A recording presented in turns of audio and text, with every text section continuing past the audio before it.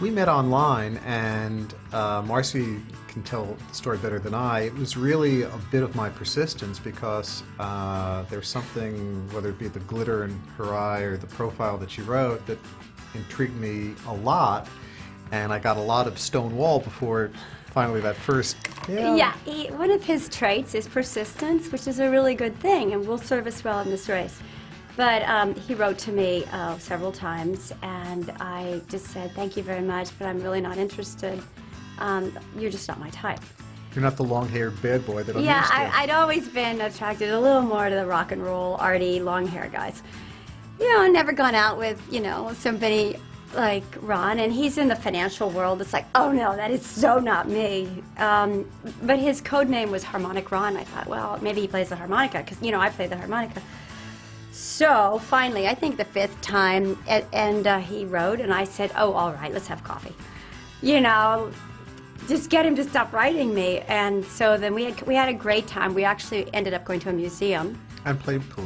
We played pool. We had a great time, and then I drove him to his car, and I just thought he's still not my type, but it was a really fun day. So he says, well, let's have another fun day. Okay, another one, and then another one, and then another one. So like we'd gone out like 4 times. It's like, had the best time, got along. I thought he still wasn't my type, but I thought, why am I still going out with him?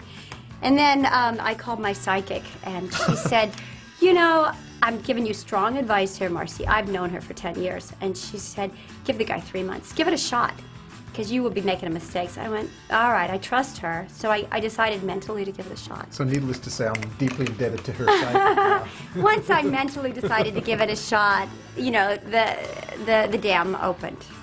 We love adventure and excitement. I mean, a lot of things that we just share in our day-to-day life revolves around different activities. So, you know, what more, you know, if you go up the spectrum of activities, The Amazing Race really defines how you can push yourself and really try. And I think that now that we're in, the fact that we're the oldest people in the race really is a motivator. I mean, we look at the competition, and this is a group of just fit and strong and attractive individuals, and the thought that an aspiration that here it is, we're 60, and we really believe it's our time.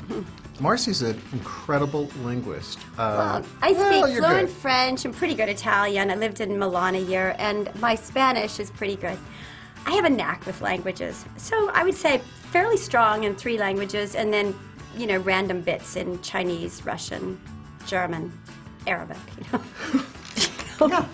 I like languages, and I memorize them, and like the little cleaning lady a couple blocks from my house, I've been practicing this Chinese phrase, and people are going, wow, that's really good. You know, I know a couple phrases, but my accents are good.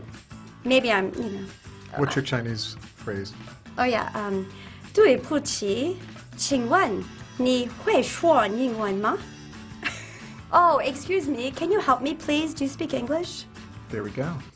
I think the audiences are going to find a real dynamic in terms of Marcy's irreverence, spontaneity, energy, good-naturedness, and my kind of feet firmly planted on the ground, occasionally nerdy, a little quirky, good humor, and they kind of just play off of each other. We're a little we're similar in many ways, but we're contrasts in many ways too. Yeah. And yet it fits. You know, it works. Yeah. So I hope that audiences find us to be sweet and entertaining and respectful, and you can have a great amount of fun in life. You know, go straight ahead. Don't trip anybody else up if you don't need to. Run your own race. Have a good time. High five. And I think too that, you know, be 60 and sexy.